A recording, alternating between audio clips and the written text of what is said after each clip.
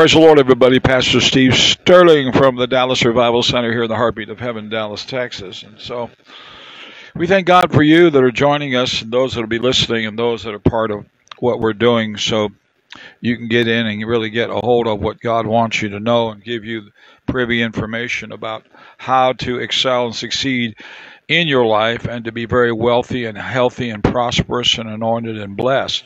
So this is what we're really after. This is our goal. Praise God. And of course, we thank God for that. And of course, last week in episode number 1, we did talk about Solomon. Of course, we know that God talked to Solomon in a dream, and it was a beautiful thing. And God asked him, proposed to him that to ask whatever he wanted, gave him a blank check, and he was able to asked some beautiful things, and God then enhanced him with honor and prosperity besides the things that he asked for, and it was quite amazing. And then we saw how that Solomon gave a tremendous offering at that time at the dedication of the house of God, in the 22,000s of sheep and oxen and what have you. Anyway, really a high bona fide blessed sacrifice. Solomon was responsible for executing before Almighty God, as well as, and then the glory came down, the fire came down, people were slain, the Spirit on the pavement of the ground there near the court of the new temple, and, the Spirit of God just really under it and just authorized and substantiated their work there. And so along the way we go, and we're just looking. This is down the road a little bit from where we're going to be. We're going to go back in the calendar a little bit and look at Jacob's life. And of course, God spoke to Jacob as well in a dream. And dreamers will reach high destinies. So let's remember Joseph. Dreamers reach high destinies, and God gives them amazing, beautiful, and outstanding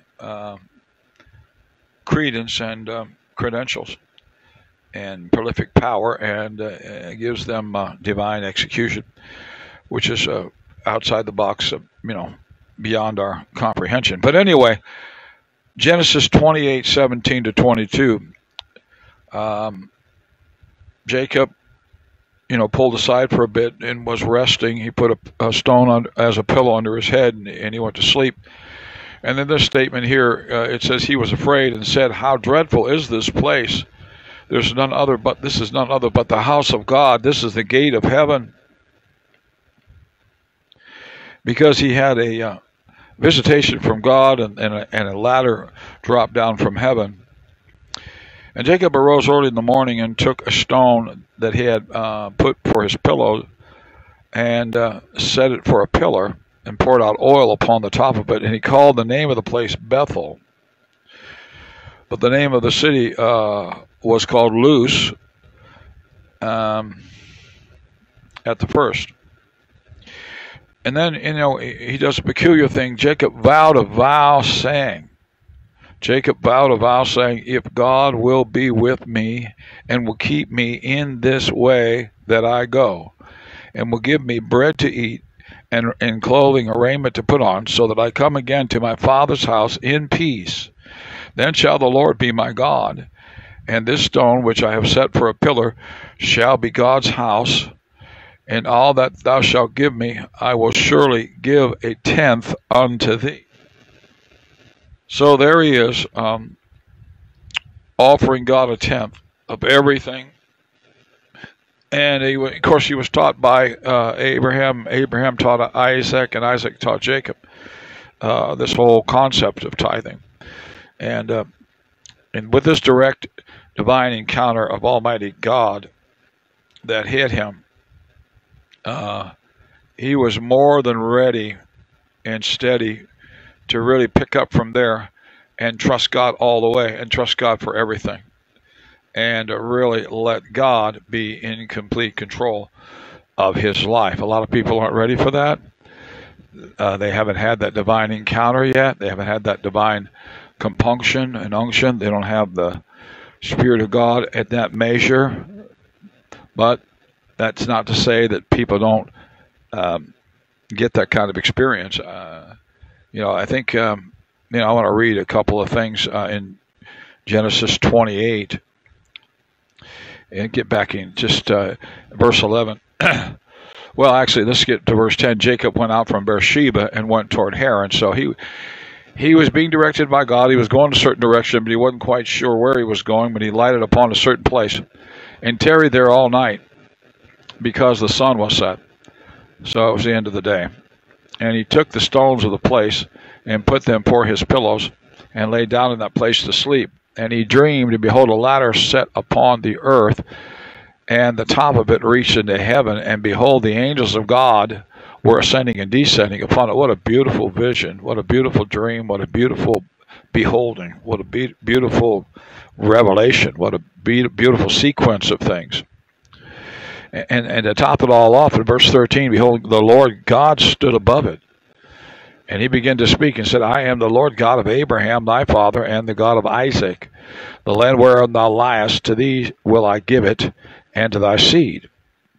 And thy seed shall be as the dust of the earth, and thou shalt spread abroad to the west, and to the east, and to the north, and to the south. And in thee and in thy seed shall all families of the earth be blessed. And this beautiful statement in the 15th verse, behold, I am with thee and will keep thee in all places whither thou goest. Look at that. No matter where he went, God was with him. With him for what? Well, to keep him, to sustain him, to maintain him, to authorize and activate his life. I will keep thee in all the places whither thou goest, and will bring thee again into this land, for I will not leave thee until, and this is a wonderful piece of scripture that we really need to retain for ourselves and claim for ourselves.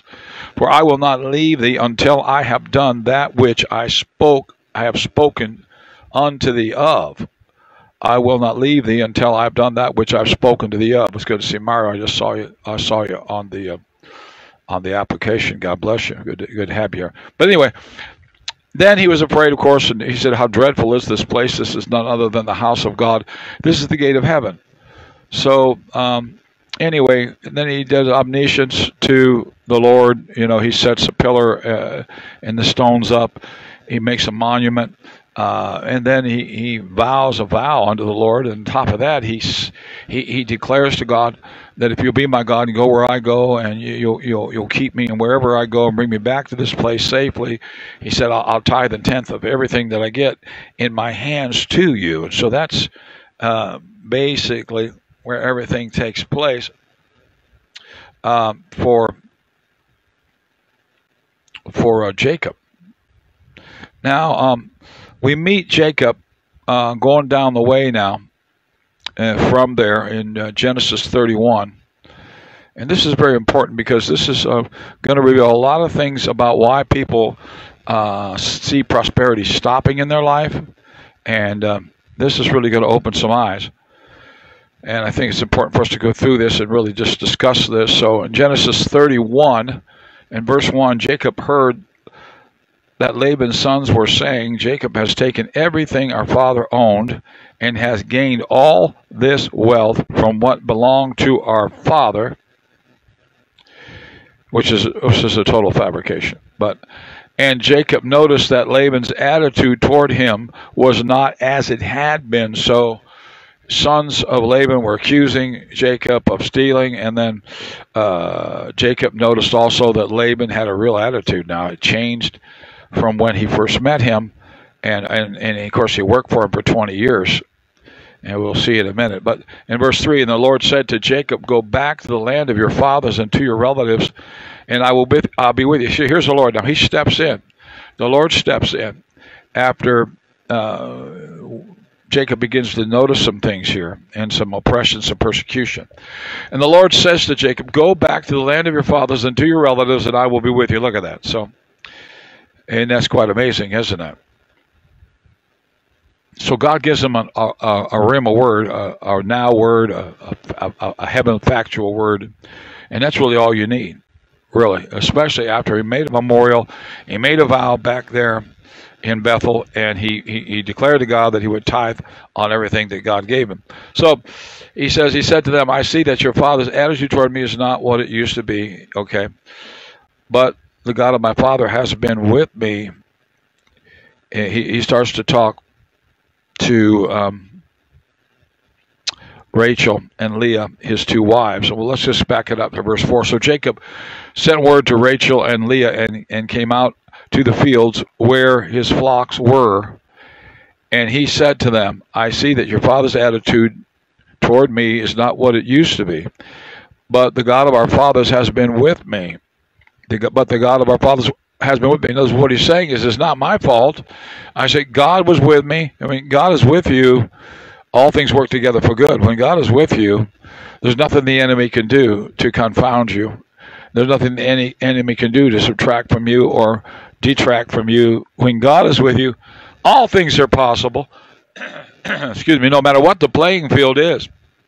The God of my fathers has been with me.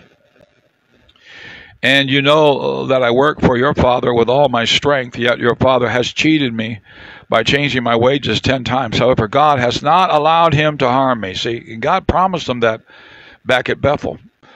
However, God has not allowed him to harm me, and he said, the speckled ones be your wages. Then all the flocks gave birth to speckled young. And if he said, the streaked ones will be your wages, then all the flocks bore streaked young. So God has taken away your father's livestock and has given them to me. For God has taken away your father's livestock and given them to me. No matter what he said that the payoff would be, God made sure that the cattle were of the pedigree and the color that Laban suggested would be his pay. Hallelujah. Isn't that something? Wow. In verse 10 it says, in breeding season, I once had a dream in which I looked up and saw the male goats mating with a flock. They were streaked and speckled and spotted. And the angel of the Lord said to me in a dream, Jacob, I answered. I said, here I am.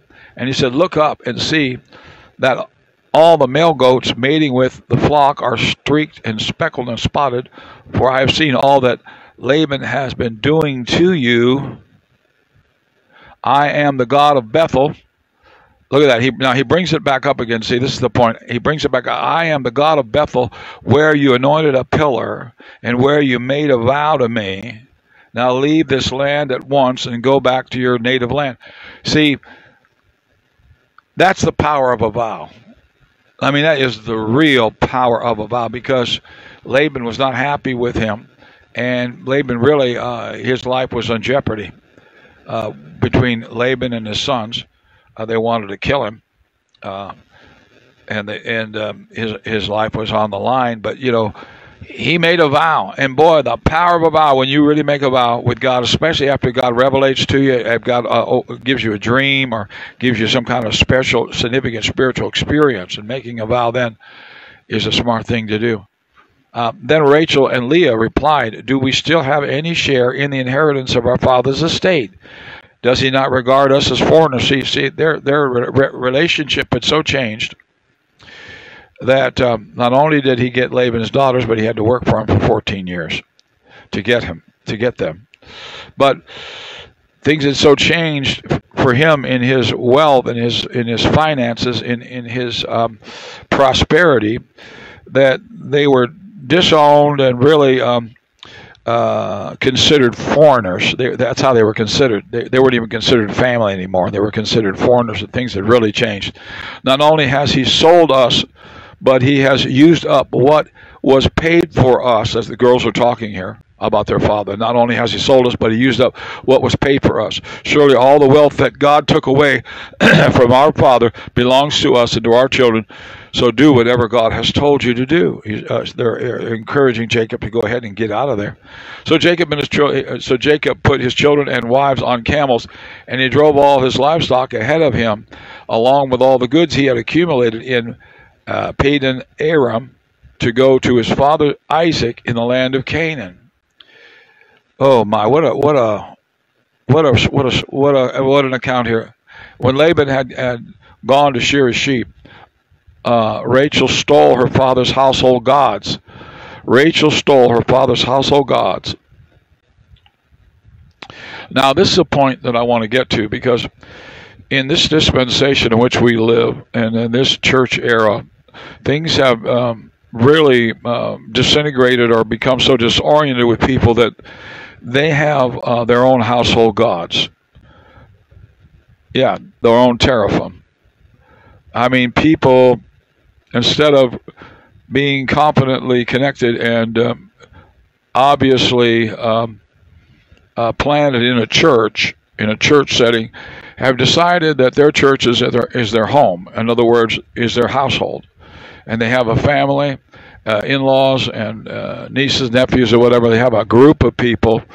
And so they feel like that takes the place of God's church, God's sanctuary, a place that God has chosen. But see, that's not the case. That's why Laban lost everything. Because when the real thing showed up, because Laban was anti-God, he was actually an idol worshiper, he had to pay the penalty. And see, a lot of people are paying a penalty in this pandemic because they've chosen just to be frozen and just go the easy way of just sitting it out and hanging out with their family and their relative, and have not toughed it out, prayed it through, and now have really sought God on what to do. Because they're idyllic. They have idols in their household. Moreover, I know it's a tough word, but God spoke to me about this, so I'm giving it out. Moreover, Jacob deceived Laban and the Aramean by not telling him that he was running away. So he fled with all that he had and crossed the Euphrates River and headed for the hill country of Gilead. So anyway, Laban's not happy with it. He chases Jacob down. And he looks through all of Jacob's stuff when he catches him. But before he got there, God speaks to Laban, the Aramean, in a dream. And he's on the chase now. It took him 7 days to catch up with Jacob and his group and all of his wealth and family, etc., etc. But God came to Laban, the Aramean, in a dream at night and said to him, be careful not to say anything to Jacob, either good or bad. In other words, he said, back off. Don't touch the man of God. And see, this is the confusing part, because when people think, and people have for real heard from God, they can hear from God. And that's the trouble with a lot of these people out there. They're trying to do their own thing, trying to have their own family teraphims, trying to have their own family church, and X themselves out of church, disqualify themselves out of the real church that God has prescribed and ordained. You see, a lot of people are doing this, and it's not pleasing to God. But you see, God was speaking to Laban, so God can speak to these people even in idolatry. They can hear from God. They have spiritual gifts. They have skills. But I'm telling you, prosperity is not flowing and fluid with them. In this case, you can see it, that all the prosperity moved to Jacob. He basically extracted all the wealth of Laban because God was with him. More importantly, way back in Bethel, remember what he did? He set up pillars there. When the ladder of God came down, the Lord was standing up over the ladder, angels were ascending and descending on the ladder. What did he do? He went over and made a memorial, a pillar out of the rocks that he laid his head on. And then he vowed a vow to God, made a vow, used a financial instrument, and then in that vow he included the statement that he would give God 1/10 of everything. See, tithers have first priority. People that handle their money right have first priority with God. And I don't care how spiritual you think you are and how wonderful you think your spiritual life is. Tithers, people that do business with God, people that do it God's way, are always going to have precedent over people that are worshiping teraphims or having only their household gods and just doing anything any way that they want to. And this is one big area why people are not prosperous. I'm telling you the truth. My God, I feel the fire of God on that when I'm speaking. This is for somebody, and I know it is. And God led me to say this, and God led me to, He pieced this together for me. God's in charge here. I give Him all the credit. I mean, He's the one who laid this out for me to see it. And so Laban's accusing Jacob, what have you done? In verse 26, you've deceived me. You carried off my daughters like captives in war, which is all a bunch of baloney, because you heard before his daughter said, whatever you want to do, do it. Jacob, we're all with you. You know, and he was lying out the side of his mouth. You know, you deceived me. You didn't deceive him. In fact, he was deceived 10 times. And Laban changed his wages 10 times. And he had to work for Laban 20 years. You know, and he deceived him with Leah and Rachel. I mean, he's a major deceiver. And see, people that have their own teraphims and their own idol worship set up in their own families, and they have family priests and all that, people that are supposedly somebody special with God and all that, and they're off to themselves, and they got their own little money, they got their own little world, you know what I mean? So Laban had his own little world. He was feeling real important, feeling like he was really a major player.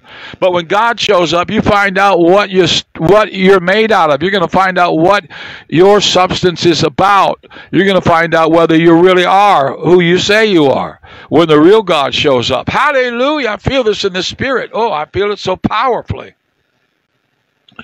Hallelujah. But anyway, he went on and talked. But anyway, they made amends, and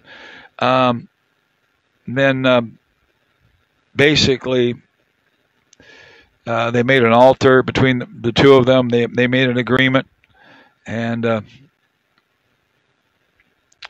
I mean, you know, Laban was a piece of work. I mean, he was requiring all kinds of things out of Jacob. You know, in verse 38, I've been with you for 20 years now. Your sheep and goats have not miscarried, nor have I eaten rams from your flocks. He never took anything from them. I did not bring you animals torn by wild beasts. I bore the loss myself. Anything that Laban lost, he paid for. You demanded payment for me for whatever was stolen by day or night. And even anything that was stolen, he blamed it on Jacob. And look what he says here in verse 40. This was my situation. The heat consumed me in the daytime, and cold at night. The sheep fled from my eye. The sleep. It sounds like sheep, doesn't it? The sleep fled from my eyes. The sleep fled from my eyes. They couldn't even sleep. He said, I was like this for 20 years. I was in your household. I worked 14 years for your 2 daughters and 6 years for your flocks, and you changed my wages 10 times. And then he says, if the God of my father and the God of Abraham and the fear of Isaac had not been with me. He recognized it himself, and I want to underscore this again. If the God of my father, the God of Abraham, and the fear of Isaac had not been with me, you surely would have sent me away empty-handed. But God has seen to my hardship. Oh, I feel this for somebody. But God has seen to my hardship and the toil of my hands. And last night he rebuked you in a dream. Woo! Glory to God. I love it. So anyway, they made a truce, and they split from there. And if that wasn't enough, here comes Jacob, and he runs right into Esau. The next meeting he's going to have is a meeting with Esau. He just had a meeting with Laban. Now he's got to meet Esau on the way back to Bethel, back to his father's house, Isaac. But there it is. It's all in a nutshell. I wanted to put it out there and give you the comparisons, show you about the power of a vow, power of a special experience with God, and the power of tithing, and the nip and tuck and the terse and adverse and the indemnity of life and how it falls and how it tries to assail and prevail over a person. But when they're in covenant with God, when they're in league with God, when they are in partnership with God, how things change. Oh, how they change. Even through the struggles, the difficulties, a tither, a man or woman of God, always come out on top. Well, that's it for now. God bless you for listening. It's Pastor Steve Sterling from the Dallas Revival Center. If you want to sow a seed into this ministry, please do so by going to DallasRevivalCenter.com. There's a PayPal link there. PayPal me. You can sow there. Also, download the app Zelle, Z-E-L-L-E, on your smartphone. Put in the number 469-335-3356. And you can send from the platform there. You can go to Facebook, get on the inbox there, and click on the $. You can send money that way, or you can go to and just send your check or money order to Dallas Revival Center, 271-636, Dallas, Texas, 75227, in care of United Assemblies Worldwide Outreach Ministries, or just abbreviate it UAWOMI, UAWOMI. I'm so thrilled to be able to present this. God bless you is my prayer, and God's best, and I pray that prosperity will follow, and prosperity, why prosperity stop number 3 will be coming up soon. God bless and bye-bye for now. Appreciate you and love you all.